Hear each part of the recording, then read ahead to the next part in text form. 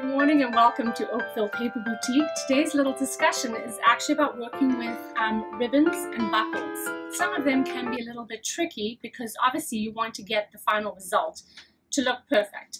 So the one that I'm showing to start with is actually a heart-shaped buckle. It's a double buckle and it has a little bit in the middle that dips down at the top of the heart. And so what we want to do is make sure that we still have that showing, otherwise we lose the dimension of the buckle.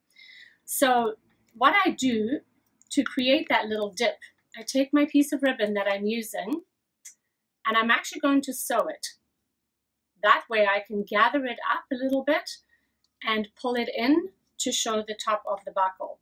So just black thread, I've knotted it at the end, and then I'm just going to weave my needle in and out all the way to the end, pull it through, pull it tight, and then just sew the back so that it stays in place. So it's just one little bit of thread, stitch it a couple times so that it does not come undone. It doesn't have to look fancy on the back because it's going to be glued onto the invitation, so no one's actually going to see it. And then you get that little dip in the middle, which is needed for the buckle.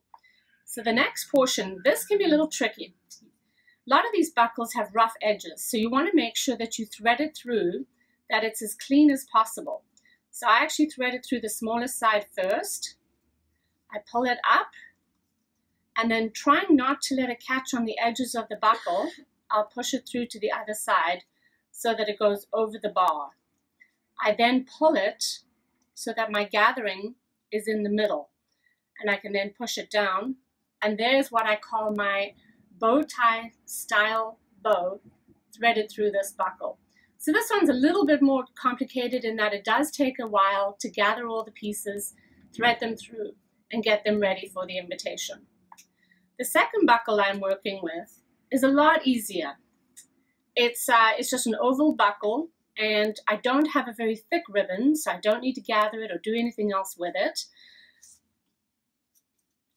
So I thread it through, and then what I do is if I'm doing a lot of these, I will actually just place the buckle where I want it to be on each piece of ribbon, and when I have them all ready to go, that's when I'll do the assembly of the pieces. So on this one, I'm actually using a little bit of double-sided tape. I'm using a heavy-duty tape to keep the buckle in place. It really doesn't need much more than that because the ribbon will hold nice and tight. So I'll place that down, and I'll make sure I press the ribbon down onto the tape so that it creates a little dip, but nothing too severe, and it doesn't get messy if you're using a glue gun.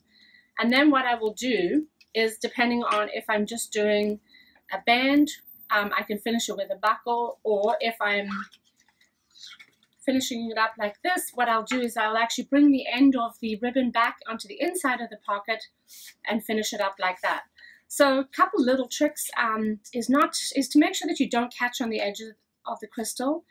Use a double-sided satin ribbon. Don't use a single-sided because it's not thick enough to hold the buckle in place. And the double-sided, you don't have to fiddle with which way up your ribbon is going to go. So you can also use hot glue for some of these, but I do tend to find that if you get any of the glue on the buckle, it gets messy. So I like to keep it nice and clean, nice and simple, and continue my way through. So that's it about buckles today for this little segment. Make sure you buy a good quality buckle. You don't want it to bend and break, especially as you're working with them. It can be frustrating. And always check your buckles to make sure you don't have any missing crystals before you begin.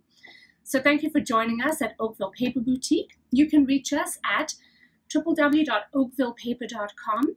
You can find us on Instagram, Facebook, Twitter, and of course at our retail store in Oakville at 77 Lakeshore Road West in Oakville, Ontario. And you can reach us by phone at 905-815-0122. So thank you for joining us, and we'll be working on our next segment.